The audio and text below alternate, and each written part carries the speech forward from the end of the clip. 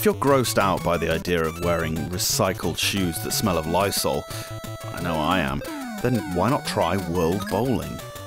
There are two characters to choose from, a bowling shoe ugly boy or girl. The boy is right-handed while the girl is a lefty, which has a certain influence over the amount of spin that can be applied on either side. A second permanent modifier for the game allows you to specify the weight of the ball, which has some effect on the ball movement.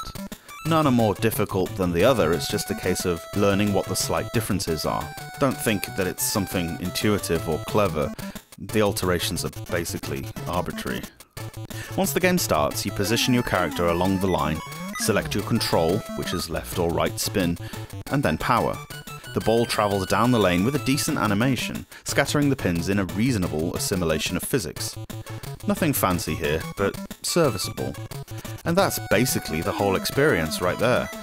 No nachos, no beer, no high-fiving your teammates and whooping obnoxiously. I suppose you could do that if you wanted. Hell, you don't even get a choice of garish monogrammed shirts. The hit detection is not spot on by any stretch. You can miss entirely and get a hit.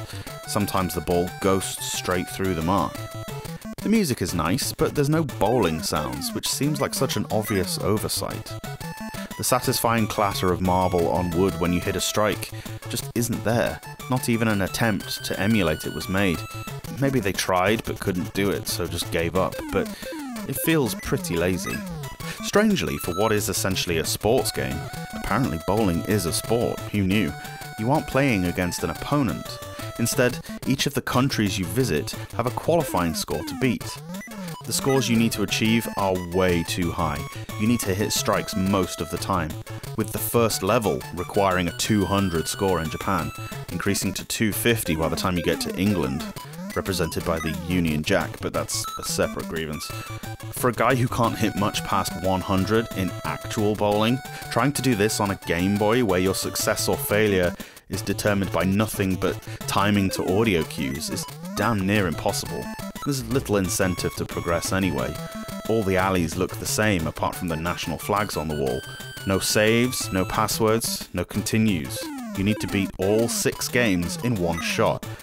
Don't worry about it though, beat the last country and you get these strange men with parasols who remark, "Congratulations, you are good player." Cool, thanks. So glad I just sat through all that. In my experience, the best thing about bowling is the social aspect of it. Going to the alley with your mates, getting drunk, and laughing at the guy with no coordination who keeps guttering that thing. Missing your turn because you got bored and started playing on Metal Slug in the corner. Writing your name on the screen as ass and poo. You know, all those things we actually used to go bowling for. There's none of that in World Bowling, and so really, is there any point?